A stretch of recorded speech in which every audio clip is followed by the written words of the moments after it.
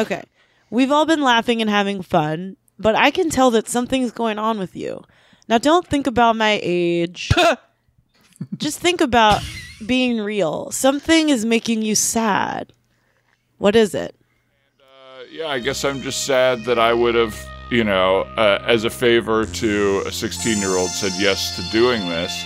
And now here I am with two 16-year-olds, a 37-year-old virgin, and someone whose association with the group I'm unclear on, other than he enjoys being the audience member here. And I'm wondering, how did I get here? My name is Dan Lippert. And instead of focusing on what's going on inside of me, I'm looking at other people's lives. And I'm worrying about them. 'Cause I'm scared to go down deep within the Dan Lippert heart. I'll say I just didn't want to go deep with a 16-year-old. You keep going, but But I gotta say, Dan, you should feel better about your life. You should feel better. Maybe you'll get a wife. You should feel better. Alyssa's pointing to herself like she wants to marry you right now, but you might be twice as old as her. Definitely, it's not gonna happen. Whatever.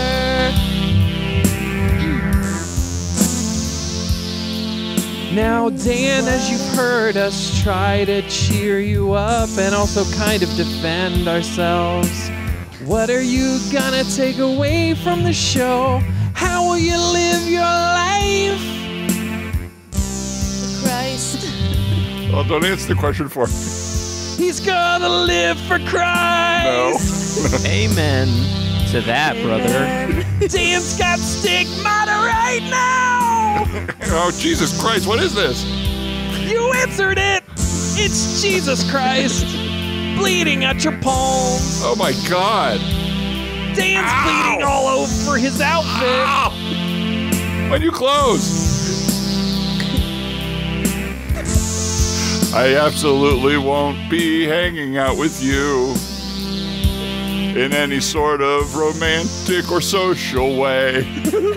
You're 16 years old and your expectations are absurd.